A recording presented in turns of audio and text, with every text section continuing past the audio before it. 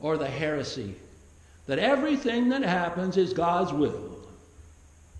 No, human sin, such as displayed in today's Bible text by the monster Herod, is not God's will. But it happens all the time. It's not God's will being done. Herod's brutality is not God's will being done on earth. It's the behavior of an arrogant, self-centered, conscienceless military dictator whose only use for God is to give his narcissistic, corrupt, murderous governing an air of legitimacy.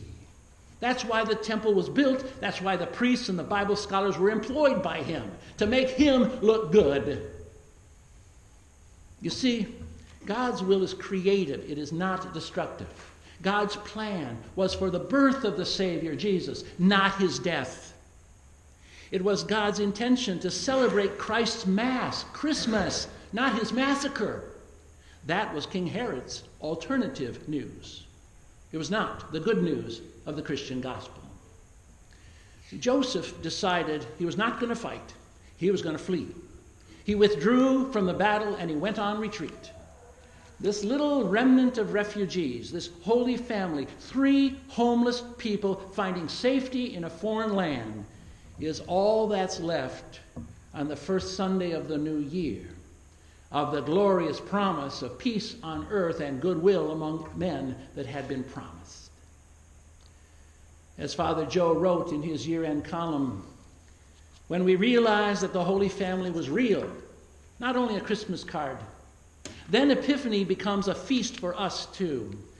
When we walk with God, despite our family dysfunctions, our flaws, and our imperfections, when there's love in our family, then we are on the way to becoming a holy family ourselves. May the toxic politics and the brutal violence of this horrible experience in Jesus' young life open not only his eyes, but open our eyes to the reality of trying to live a faithful, godly life in an ungodly world. It is a severe challenge.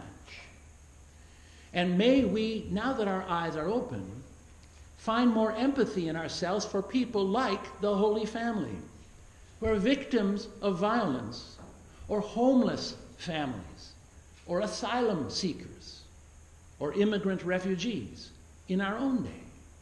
It was their story. It's the Christian story. It's our story.